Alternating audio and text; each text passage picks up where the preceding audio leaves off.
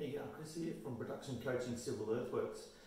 Today I'd like to share a bit of a short video and some life lessons and experiences that I've had recently when working in a fill area and just experiencing watching a certain operator that had good skills in a pushing machine. It was a compactor, and just how he reacted with truck drivers and a couple of the truck drivers that were a little bit green to the industry, and just how that impacted his day, and just different scenarios on how I actually operate and how I've witnessed a lot of other people operate, and just how they can improve the scenarios when working in a fill area with a multitude of truck operators, whether that with different experience levels as well. So, and the main thing is to just get things and keep things moving smoothly as a team in a team environment when you're working with other machines coming into the area.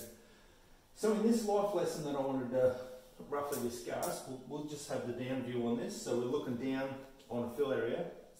But in the experience that we had a compactor operator that could operate the machine quite well.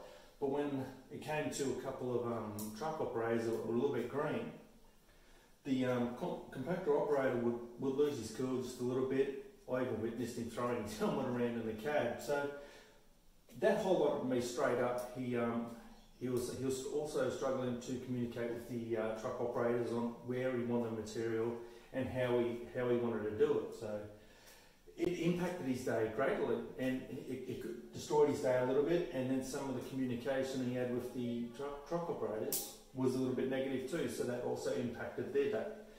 So the one thing I wanted to really share and highlight on this is when you're actually in the pushing machine, there is a responsibility of yourself to try your best to actually help these guys out in a certain way where they're coming in and they're actually confident and comfortable with how you normally operate.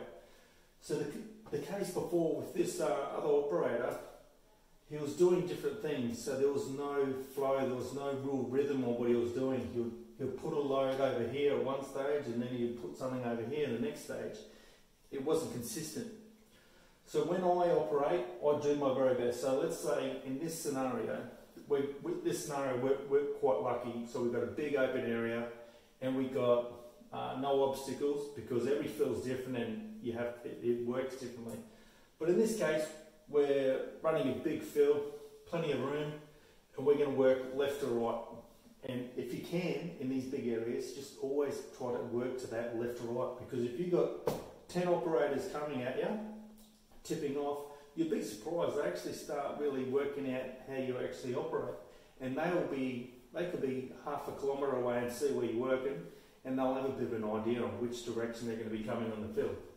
So in this case here, let's say this truck operator and all the flow of the truck operators are able to come in from behind on the field, and they come in and they're coming off the tip off. So in this down view you can see here, let's just say we've had a few loads here put already because we're working left to right, and this dozer operator's already pushed it out. It's hard to draw this properly, but what we got here is something that I try to do very much because it's a good indication of where you'd like the next load roughly to be tipped. So just say hypothetically that was a previous load that's been tipped off by a truck, that operator's gone. So what you do, you kind of corner tip this pile here, and you leave a bit of it left over, because you know if you're working left to right, this operator's coming in, he or she should and can and will have the ability to actually learn that their load is wanted there.